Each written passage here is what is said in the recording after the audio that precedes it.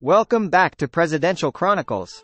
Today, we are exploring presidents 16 through 20 like never before. Up first, Abraham Lincoln. Lincoln issued the Emancipation Proclamation in 1863, which declared that all enslaved people in Confederate territory were to be set free. This marked a significant step towards the abolition of slavery in the United States. He presided over the country during the American Civil War, 1861 to 1865, and played a crucial role in preserving the Union. Lincoln delivered the Gettysburg Address in 1863, a concise and powerful speech that reiterated the principles of human equality and national unity. Lincoln, at 6 feet 4 inches, 193 centimeters, remains the tallest U.S. president to date. He often stood out in a crowd, quite literally. The White House is said to be haunted, and some believe that Lincoln's ghost still roams the halls. Even Winston Churchill claimed to have seen Lincoln's ghost while staying at the White House. Next up, the 17th president, Andrew Johnson. Andrew Johnson became president after Lincoln's assassination and was the first U.S. president to be impeached by the House of Representatives in 1868. He narrowly avoided conviction in the Senate and remained in office. Johnson's presidency was marked by his efforts to implement a lenient Reconstruction policy towards the defeated Confederate States, which faced strong opposition. The 13th Amendment to the U.S. Constitution, which abolished slavery, was ratified during Johnson's presidency in 1865. Johnson had no formal education and taught himself to read and write. Johnson was known for playing practical jokes on his White House staff. He would hide under his desk and grab the legs of unsuspecting visitors. On to the 18th president, Ulysses S. Grant. Ulysses S. Grant was a prominent Union general during the Civil War and played a key role in the Union victory.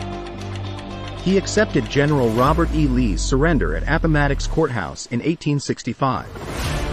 Grant's presidency saw the passage of the 15th Amendment to the U.S. Constitution, granting voting rights to African American men.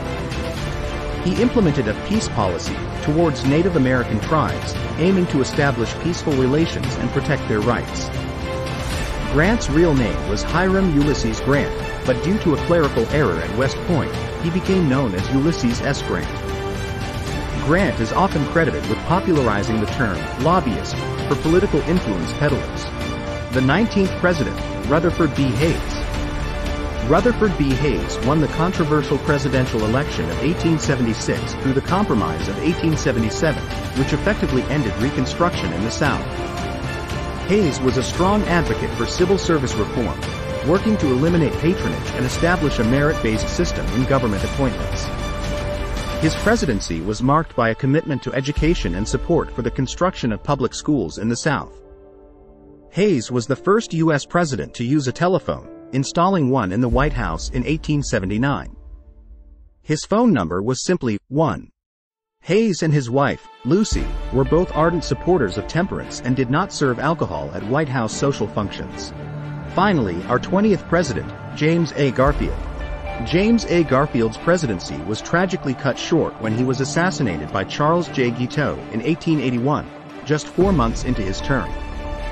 He was a proponent of civil rights and education and was a strong advocate for African American civil rights. He served as a Union Army general during the Civil War and fought in several important battles, including the Battle of Shiloh and the Battle of Chickamauga. Garfield had the rare ability to write in Greek with one hand while simultaneously writing in Latin with the other.